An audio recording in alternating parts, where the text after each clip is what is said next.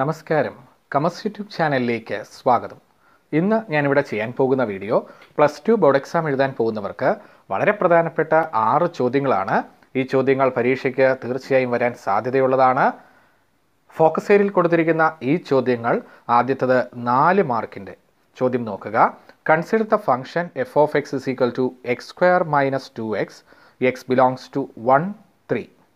Verify mean value theorem for the function in close interval 1, 3. Mean value theorem വളരെ പ്രധാനപ്പെട്ടതാണ്. ഇതിൻ്റെ step പഠിച്ചു വെക്കുക. Function is continuous. ഒരു പോളിനോമിയൽ ഫംഗ്ഷനോ ഒരു ട്രിഗ്നോമെട്രിക് ഫംഗ്ഷനോ ആണ് സാധാരണ വരിക. മിക്കവാറും പോളിനോമിയൽ ഫംഗ്ഷൻ ആയിരിക്കും. അപ്പോൾ നമുക്ക് എഴുതാം function is continuous in close interval 1, 3. ഈ സ്റ്റെപ്പ് ഇതുപോലെ പഠിച്ചു വെക്കുക. Function is continuous in close interval 1, 3. രണ്ടാമത്തെ സ്റ്റെപ്പ് ഈ തന്ന ഫംഗ്ഷൻ്റെ ഡെറിവേറ്റീവ് എടുക്കുന്നു. അതായത് f dash of x is equal to 2x minus, അതായത് function is differentiable in open interval 1, 3. ഇവിടെ ശ്രദ്ധിക്കേണ്ട കാര്യം ഈ ബ്രാക്കറ്റ് ഓപ്പൺ ഇൻ്റർവെല്ലാണ്, ഇവിടെ ക്ലോസ്ഡ് ഇൻ്റർവെല്ലും. അടുത്തത് നമ്മൾ കണ്ടുപിടിക്കേണ്ടത് എഫ് ഓഫ് എയും F of ബിയുമാണ്. F of A എന്നാൽ തന്ന ചോദ്യത്തിൽ 1 ഇട്ട് കൊടുക്കുക. ആദ്യം തന്നിരിക്കുന്ന വില 1, ബി എന്നത് 3 ആണ്. അപ്പോൾ 1 ഇട്ട് കഴിയുമ്പോൾ 1 square minus 2 into 1, that is 1 minus 2 minus 1 എന്ന് കിട്ടി.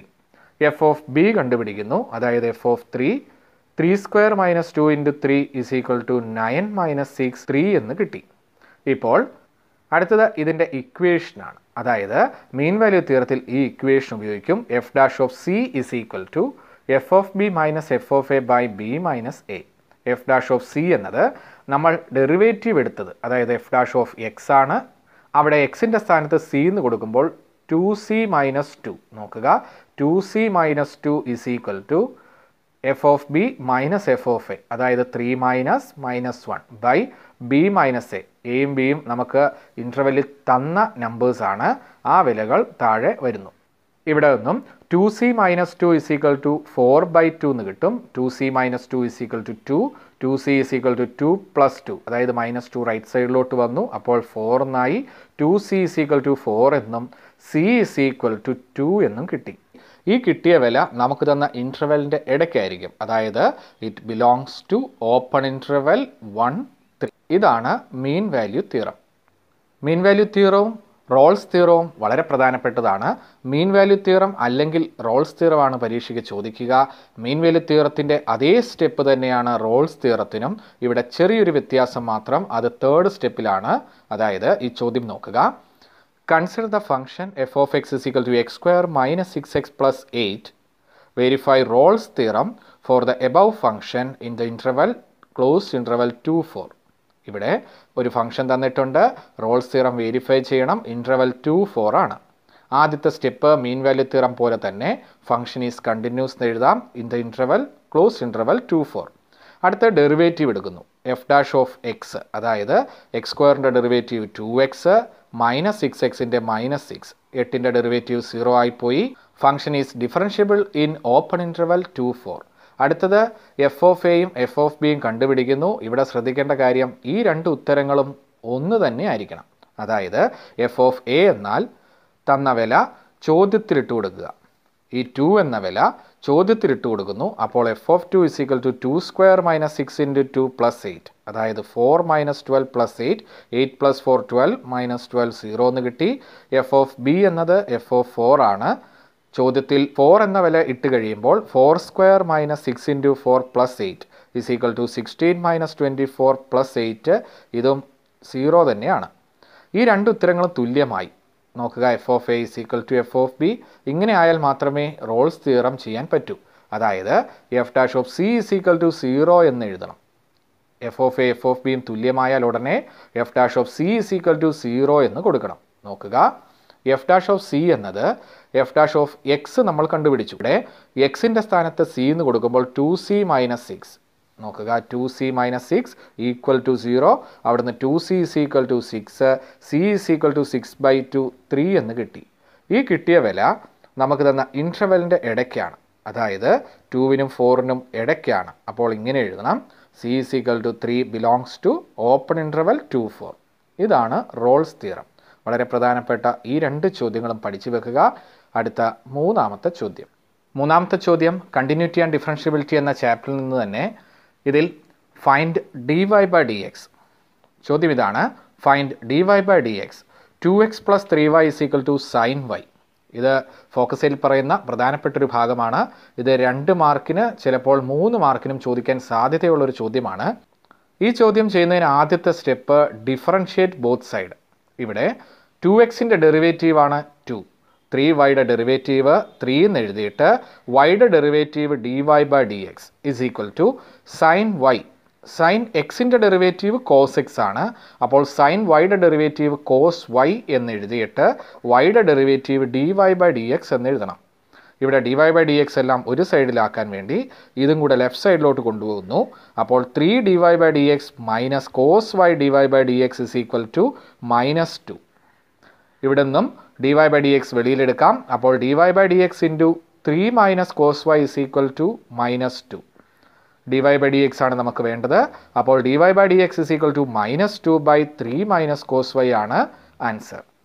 അടുത്ത ചോദ്യം ഡിഫറൻസിയേഷനിൽ നിന്ന് തന്നെ. ഇതിൽ ഫംഗ്ഷൻ ഓഫ് എ ഫംഗ്ഷൻ അല്ലെങ്കിൽ ചെയിൻ റൂൾ എന്ന സെക്ഷനിൽ നിന്നാണ് ഈ ചോദ്യം. If y is equal to root tan x find dy by dx. ഇതിൻ്റെ ആൻസർ നമുക്ക് വളരെ എളുപ്പത്തിൽ ചെയ്യാം. റൂട്ട് എക്സ് എന്ന ഫോമിലാണ് ഈ ചോദ്യം കിടക്കുന്നത്. റൂട്ട് എക്സിൻ്റെ ഡെറിവേറ്റീവ് 1/2 റൂട്ട് എക്സ് ആണ്. ഇവിടെ എക്സിൻ്റെ സ്ഥാനത്ത് ടാൻ എക്സ് എന്ന് വന്നിരിക്കുന്നു. അപ്പോൾ dy by dx is equal to 1/2 root tan X. Tan എക്സിൻ്റെ ഡെറിവേറ്റീവ് അതും കൂടെ എഴുതുക. അപ്പോൾ ടാൻ എക്സിൻ്റെ ഡെറിവേറ്റീവ് sec² x ആണ്. Answer dy by dx is equal to 1/2 root tan X into sec² x. അഞ്ചാമത്തെ ചോദ്യം find the slope of the tangent to the curve y is equal to x³ minus x plus 1 at x coordinate of the point is 2.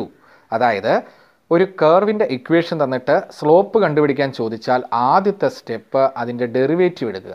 Application of derivative എന്ന ചാപ്റ്ററിലെ ഏറ്റവും പ്രധാനപ്പെട്ട ഒരു ചോദ്യമാണിത്.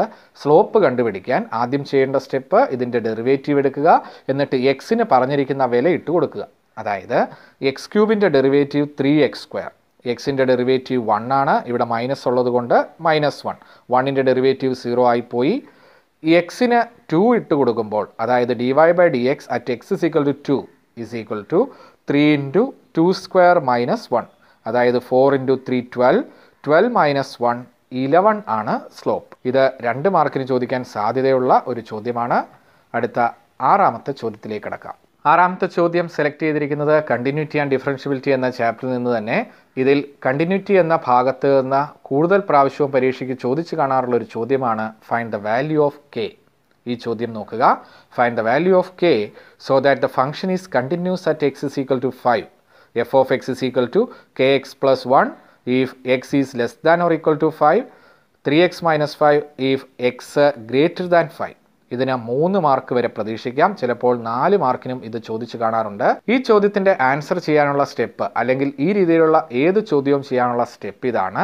Limit ഇവിടെ തന്നിരിക്കുന്ന number നോക്കുക 5. അപ്പോൾ limit x tends to 5 minus f of x is equal to limit x tends to 5 minus. 5 minus എന്നതുകൊണ്ട് ഉദ്ദേശിക്കുന്നത് എക്സിൻ്റെ വില 5ൽ കുറവാണെങ്കിൽ ഏതാണ് ഫംഗ്ഷൻ. അതായത് എക്സിൻ്റെ വില 5ൽ കുറവാണെങ്കിൽ ഫംഗ്ഷൻ kx plus 1 ആണ്.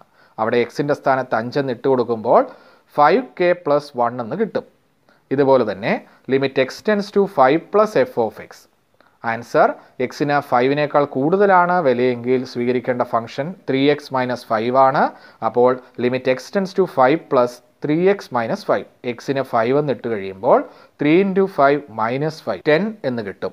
ഇവിടെ 5ൽ കണ്ടിന്യൂസ് ആണ് എന്ന് പറഞ്ഞിട്ടുണ്ട്. അപ്പോൾ നമുക്ക് എഴുതാം ലെഫ്റ്റ് ഹാൻഡ് ലിമിറ്റും റൈറ്റ് ഹാൻഡ് ലിമിറ്റും തുല്യം. അതായത് 5k plus 1 എന്നത് 10ന് തുല്യം. സ്റ്റെപ്പ് ഓർത്തിരിക്കുക. 5k plus 1 is equal to 10. അപ്പോൾ 5k plus 1 is equal to 10 എന്ന് എഴുതി.